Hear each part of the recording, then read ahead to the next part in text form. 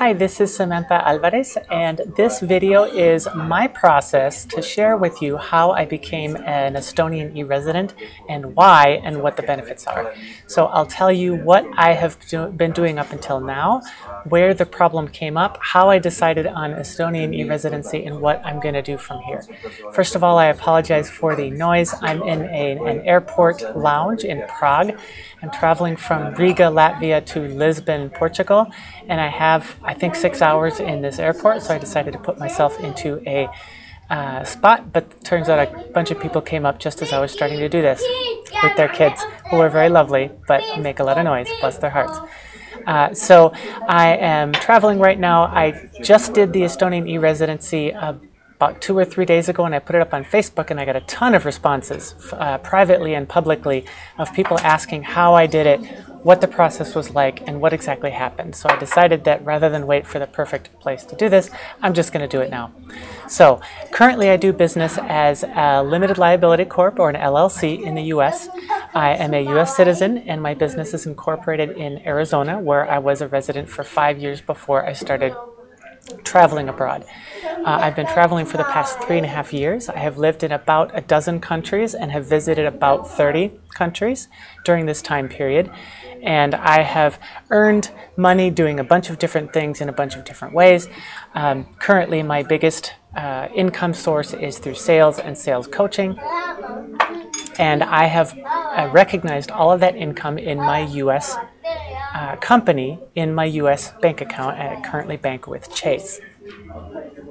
And so the problem with this, so why not continue doing exactly what I'm doing now, right? The problem was that about 70% of my income is in euros from European countries. So I get about 30% in USD or other currencies, and about 70% in euros. So the only way I have to accept money in euros right now is through PayPal. I previously had a payment processor with Authorize.net.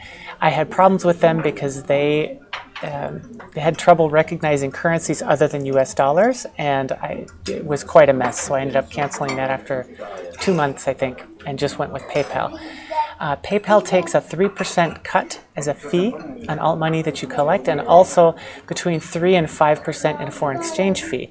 They don't call it a fee. It just turns out that they don't use the best foreign exchange rate that you might think that they would. So I ended up losing between 6 and 8% of all of the money that I was making. So if I was making, 1,000 euros from something, I would lose between 60 and 80 euros, which is about $80 or $100 on every $1,000 that I would make, or 1,000 euros that I would make, which was quite frustrating. And I've been doing this for years. And for the past year and a half or so, 70–75% of my income has come from Europe and in euros, and I'm losing this money every time. So I looked into different solutions, and I looked into different ways I could do it, and I settled on Estonian e-residency. The reason for that is that Estonia created an e-resident. They created in 2014. They decided to make a residency specifically for people who wanted to be e-residents and bank and have a business within Estonia. It's designed for digital nomads exactly like me. So I looked into a number of different things, and I decided to go with e-residency and Estonia. So the first step in the process was finding other people who were doing exactly what I wanted to do. So I started reading different articles of people doing e-residency, and also several of my friends started applying for e-residency.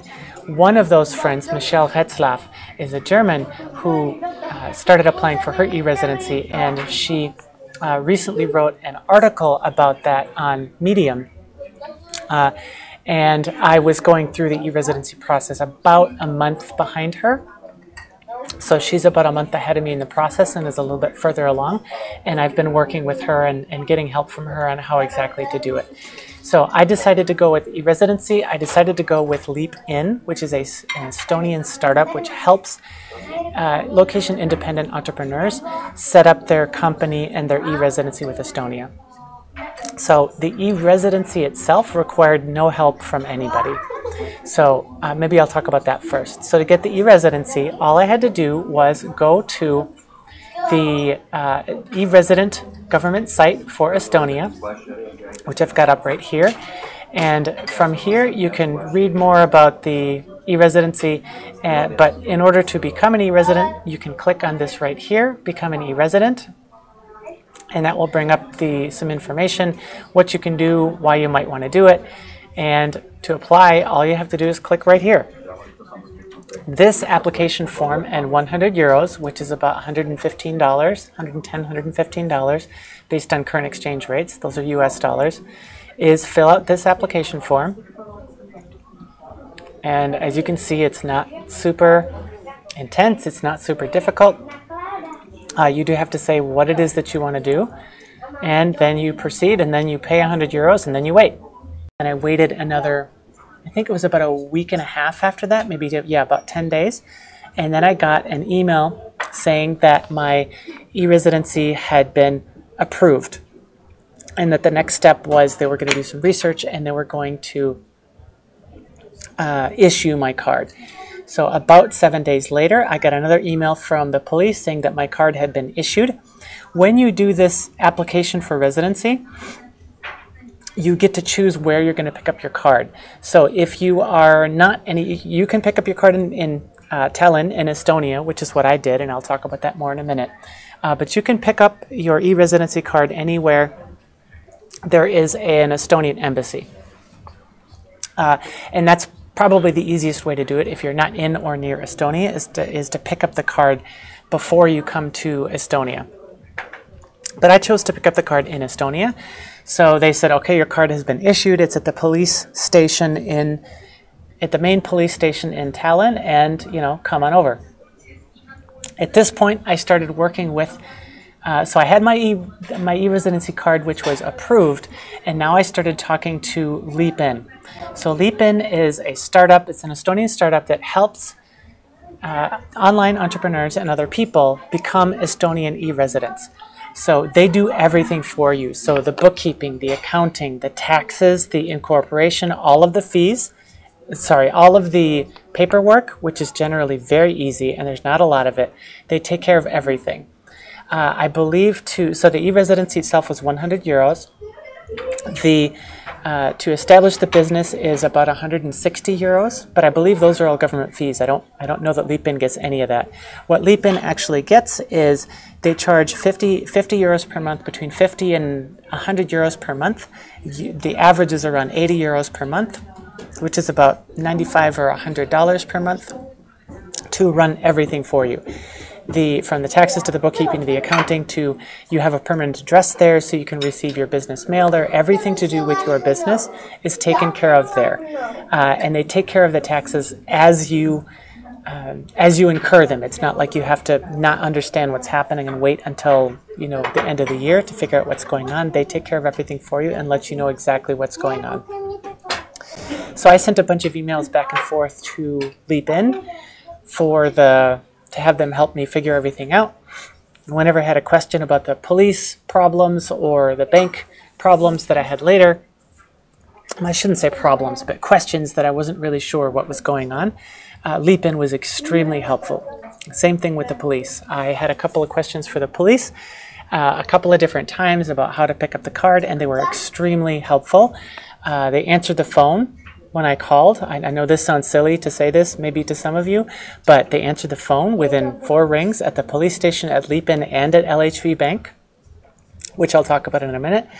I was very, very happy with all of the communication around this. So I sent back and forth maybe 30 or 40 emails asking Leap-In exactly how this process all works. So, all right, so at this point, my card had been issued, and I had to wait about another 2 weeks until I got to Tallinn. So I flew to Riga because I have a friend who lives in Riga, and I stayed in Riga, Latvia, which is about a 4-hour bus ride away from Estonia. And I then hopped on. This is the friend who is the EU resident who was applying at the same time as me. So we actually went to Tallinn together to pick up our cards and to start the rest of the process. So last Tuesday, we hopped on a bus from Riga in the morning, and at 6 a.m. or something like that, 6:30. Got to Riga around 11 o'clock in the morning because it was a 4.5-hour bus ride. Sorry, got to Tallinn at 11 o'clock in the morning. Left the bus station and headed off to the police station. The first stop was to pick up our e-resident card. So we went to the police station, took a number. It actually felt like a bank or a really well-run DMV. So we got there, asked the security guard for help. He showed us where to go, and we pulled our number. And by the way, neither of us speak any Estonian. My friend is Latvian. She speaks Latvian and Russian, but no Estonian. And I don't speak any Estonian either. She's taught me one word of Estonia while we were there, aita, which means thank you. At least I hope I said that right. So the security guard helped us, and we waited for about 15 minutes. They had very comfortable sofa chairs for people to sit on. There was probably 50 people in the police station. They called us up, and I gave them my passport and told them that I was here to pick up my e-resident card. They did some paperwork, went and got my card with my little blue resident box with how to use the card, and handed that to me. I walked over to where my friend was picking up her card, waited another 5 minutes while she was doing hers, and then we walked out of the police station with our cards. Here is the actual ID card that I received. This is my Estonian ID card. I can use this. They give you a little thing that you can plug it into a USB slot so you can sign documents digitally. And this is what I will actually use from now on to confirm my identity as an Estonian e-resident. And here is the site for the police station. So politsai.ee. .ee is the Estonian web address, like .com. And I also wanted to show you a picture of the politsai. So this is a picture of the police station. We went to the Pina station, Pina station, to pick up our cards. So we walked in this door right where this guy is walking in right here.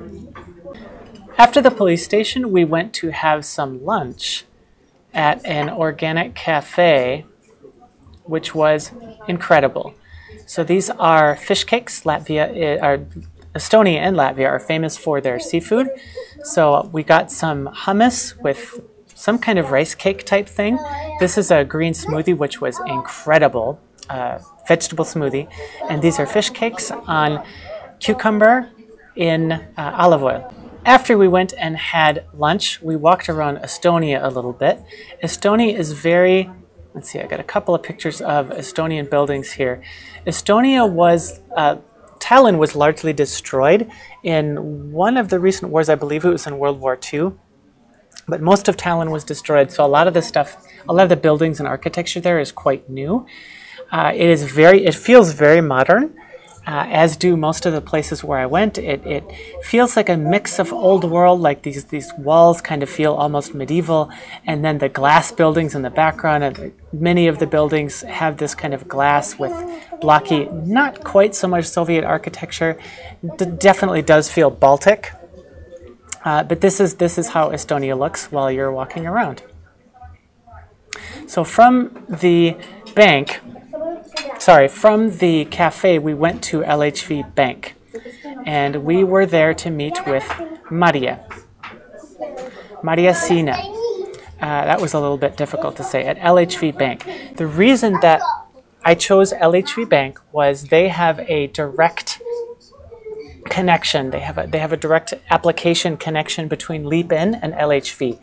There are ways that you can open a bank account in Estonia without having to go to Tallinn. There's a Finnish tech startup called Holvi, and there are 2 other banks in Tallinn that you can go with that you do not have to actually come to Tallinn. Those banks require a significantly higher monthly charge. With LHV, all I have to pay is €2 a month to have a debit card. Otherwise, there's no fees on the business account. And I was willing to go to Tallinn because I was going to Riga anyway. So it was just a 4-hour bus ride, and the price is much cheaper in the long term. So I ended up at LHV Bank. My friend and I walked in, told them that we were there to pick up our, to sign paperwork and to show them who we were for our bank account. And they took our identity documents and had asked us to have a seat. We waited again for maybe 10 minutes in a library. They actually had a library. And so we were looking at a bunch of books. We found Ramit Sethi's I Will Teach You to Be Rich. And by the way, this entire process was in English. So we don't speak any Estonian. And all three of the places where we went, as well as the cafe where we ate, we were able to get by just fine in English 100%. Maria is at LHV Bank, is specialized, or I don't think specialized is quite the right word, but she works specifically with e-residents, and there are just a couple of people at LHV Bank who are, I'm laughing at the kids next to me, she works specifically with e-residents, as do a couple of other people at LHV Bank. I did have to call LHV Bank at one point because I was confused about how I was going to get my debit card. And the person who I talked to on the phone was not well informed. They were very nice and very helpful, but they did not have the right information. So I sat down with the LHV representative, with Maria and my friend. We were able to see her at the same time. We signed some paperwork. We waited for maybe 10 minutes. We were in the office for maybe 10 or 15 minutes, mostly because I had a bunch of questions. It probably would have only been 5 minutes if I had not had a bunch of questions. So the way that it works is, because we are working with LeapIn, this startup, and they're directly connected to LHV, when I sign the paperwork, because I picked up my card and signed the paperwork for the bank on the same day, my debit card won't be ready for 10 to 14 business days, so 2 to 3 weeks. It takes LHV 7 to 10 days to approve the opening of the bank account. They only do it in a committee, which only meets every, I'm not quite sure how often, but it takes them an average of 7 business days to approve an account. And after that, they will create the debit card and send it to you. They will only send it within Estonia. So the way that this works for people like myself, who are only in Estonia for 1 day, is they will issue the card and send it to LeapIn. Send it to the LeapIn's office in Tallinn, and then LeapIn will call me or email me and say, hey, where are you in the world? I can send you your debit card now, which is perfect. So I had contacted the bank previously to ask them how this worked, and they'd given me incorrect information. Then later I contacted I contacted LeapIn, and they gave me the correct information that the bank will send the card to LeapIn, and then LeapIn will mail it to wherever I am in the world, which is going to be Lisbon, which is where I'm going to be for the next 6 weeks after I get off the plane later today. So that was my LHV experience. It was excellent. We left LHV, the bank, hopped on the bus, I think it was. Yeah, we hopped on one of the buses. We got a bus card for the day, by the way. It was €2 for the card and €3 for the day pass. So for €5 each, we had a day pass, and we did all of this travel by bus. So the police station was about a 45-minute bus ride, maybe an hour bus ride from the center. And then we hopped on the bus back from the police station to the Organic Cafe, which was right next to the bank. From the bank, we walked to the, no, we hopped on a bus that took about 15 minutes to the LeapIn station, no, the office, the LeapIn headquarters. And we, at about 3:30 in the afternoon, we got off the bus and we walked to the LeapIn office. Had a little bit of trouble finding it, but we eventually got there and went up to the 6th floor and introduced ourselves. And it was really cool. It was a very small team. It's their sales team and marketing team and onboarding team. And then they have another office in another Estonian city of Tartu, where they do the operations team, where once you're onboarded and you're actually working with LeapIn, that they're helping you with your taxes and all of those kinds of things. So I met Ingrid, who I had sent probably 30 or 40 emails with, and sat down with her. There was no requirement to actually go to their office or meet them, but I wanted to, because I wanted to put a face to a name and an email. They were usually responding within 30 to 60 minutes of whenever I would send an email, business hours, of course, but consistently responding. They don't offer a phone number on their website, or at least I couldn't find it, but I never found that as a lack. There was one time when I wished I could call them, and I realized that they'd been so helpful. I just emailed them, and she got back to me within like 15 or 20 minutes. So we went to the office, sat down with Ingrid, asked them some questions, and then we took off. So at that point, we were essentially done. We had to wait for the card to be issued, and we had to wait for the card to be issued, which was going to take a couple of weeks, and there was really no reason for us to stick around in Tallinn. Lipen recommends that you stay for 3 days. If you are coming from somewhere else and you need to stay there, that's quite reasonable. We were around Tallinn. My friend had been there 10 or 12 times, so there wasn't a really big excitement to be there. It has a nice old town, Tallinn. We really enjoyed the cafe culture. We went to an Indian restaurant on our way back to the bus station to go back to Riga, and it was quite a nice city. And if you are coming from, somewhere far away and you're going to stay in Tallinn, it's worth staying a couple of days.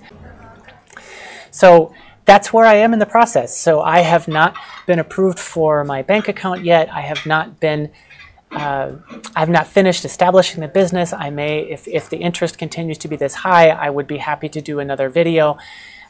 When I get those parts done, let me know if you'd like me to do another video about the actual incorporation of the business process and how I start using my business. So I will be incorporating a business similar to what I have in the US, a limited liability corporation. That is in process. Now that I have my card, I will be able to digitally prove my Estonian e-residency identity and create my business.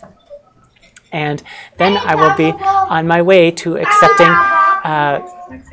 euros with a bank transfer with 0 fees, which I'm very excited about.